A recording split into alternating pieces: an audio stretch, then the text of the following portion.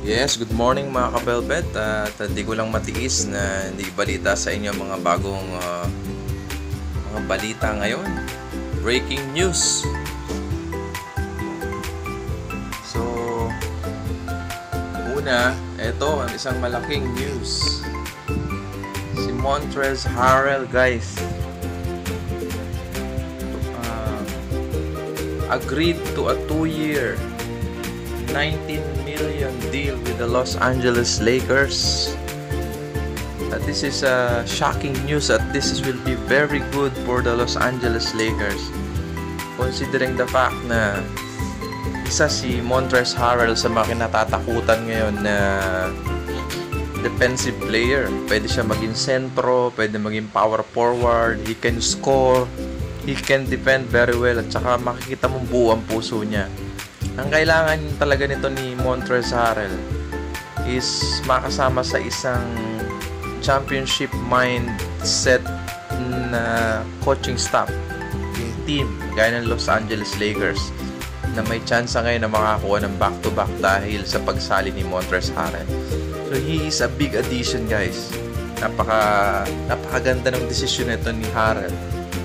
Saka lalo magiging stiff ang competition sa Eastern Conference, sa Western Conference, sa paglipat ni Harrell dito sa Los Angeles Lakers. Anyway, this is still Los Angeles. Clippers or Lakers, maganda yung naging choice ni Harrell. Gaya namang naging issue last time, alam niyo naman na merong lumalabas na mga issue na meron silang problema sa chemistry. Kaya hindi sila nakapasok sa finals at nadali sila ng Denver Nuggets on Game 7, guys. So, anyway, labas na tayo dun, pero ito yung magandang balita na si Montrezl Harrell ay napunta na sa Los Angeles Lakers. Marami pang balita, guys, na magugulat kayo. Ito, gaya nito. Si Dwight Howard. Siya naman ay pumayag na lumipat sa Philadelphia 76ers sa minimum, guys. He took a minimum offer just to be with Philadelphia 76ers. Hindi ko alam kung anong tumatakbo sa utak ni Dwight, pero hindi rin natin alam kung anong nasa utak ng management ng Los Angeles Lakers. Pero ang balita ko is nag-opt out si Dwight do sa offer ng Lakers. Naging free agent siya, kaya nalipat siya sa Philadelphia 76ers. Anyway, mahalaga dyan, may ring naman na si Dwight eh. So, ang nakikita ko na lang dito is longevity, yung magkaroon ng competitiveness ang mga susunod na taon ng NBA. Yun lang ang nakikita ko, kaya sila nagsisilipatan din para makita rin na magkaroon ng magandang competition. Pero ang akin naman, mas maganda kung nag-stay siya kasi defending champion sila eh. Pero hindi natin alam. Pero syempre, mahalaga dyan, champion sila. So congratulations sa Dwight at good luck sa yung next team na pinupuntahan. Ang susunod dyan ng breaking news, ito nga, si Dwight Howard ay nag-agreed ng $2.6 million deal with the Philadelphia 76ers. So 1 year lang yun. Ang next natin dyan ay si Wesley Matthews, isang shooter, with agreed to a deal of $3.6 million with the Los Angeles Lakers. 1 year lang si Wes Matthews. Shooter to eh, nakikita natin siya sa, kung hindi ako nagkakamali, iba't ibang team din napuntahan nito. Parang nakita ko siya sa Dallas dati o iba pang team. Pero magaling siya.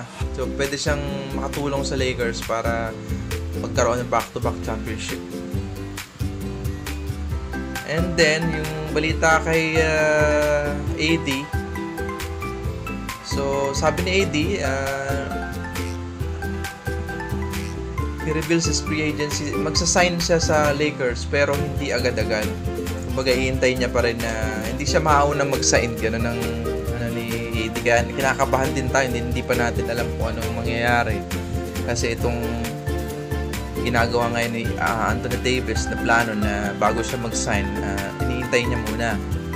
Paunahin niya siguro yung makita niya yung lineup bago siya magsasign sa Lakers. Pero nangako siya na magsasign pa rin siya sa Lakers. So okay na yun, okay na ako doon. Imagine nyo, magkasama na si Harrell, andyan pa si AD. Naiwan na si si JaVale McGee, nag-sign na siya sa Lakers. Kaya lang itong sad news. So, si Danny Green at saka Quinn Cook winave ng Lakers. Hindi ko alam kung bakit, pero kung ako na lang sa Lakers, maganda sana kung niretain na lang yung dalawa. Pero magaling naman yung naging kapalit. Ang naging kapalit nilang dalawa ay si Dennis Schroeder. Eto guys, magandang addition sa Lakers. So, point guard. Na kung titingnan mo laro nito, parang si Rajon Rondo rin eh. Kaya mas maganda ma-retain si Rondo sa Lakers. Parang si Rondo din kung maglaro ito si may puso, may penetration, may jump shot. Baga may depensa din. Complete package din si Dennis Schroeder, isang German na basketball player. Yan,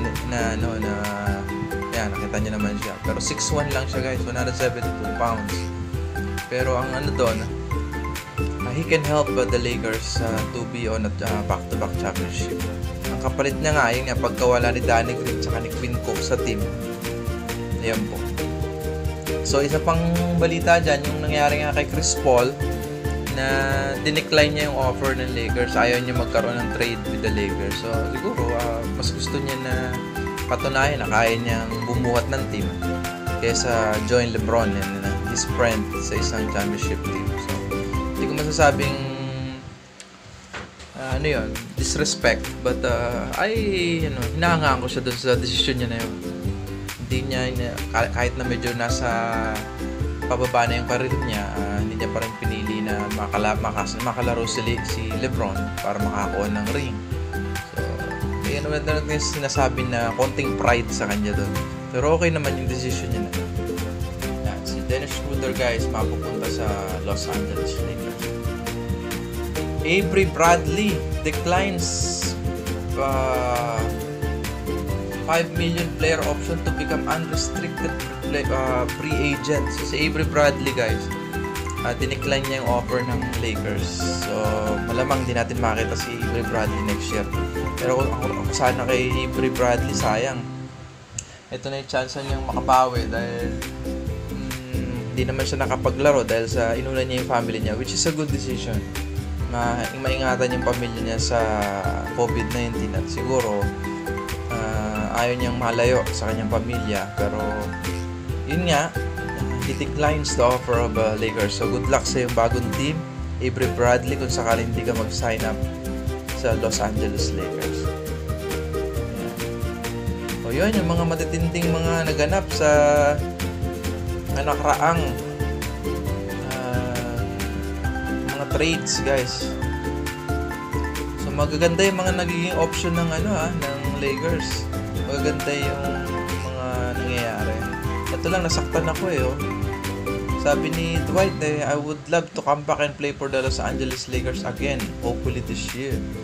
Kaya lang, yun nga, nililito niya lang ang tao siguro. Napunta siya sa Philadelphia 76ers. O yan guys, yan muna ang balita natin sa oras na ito para sa inyo. Yun, si Montrezl Harrell is the biggest one na balita na napunta siya sa Los Angeles Lakers. So, good luck at sa susunod, abangan niyo yung mga susunod nating updates. Magandang araw sa inyo guys, and thank you so much panonood ng aking mga updates.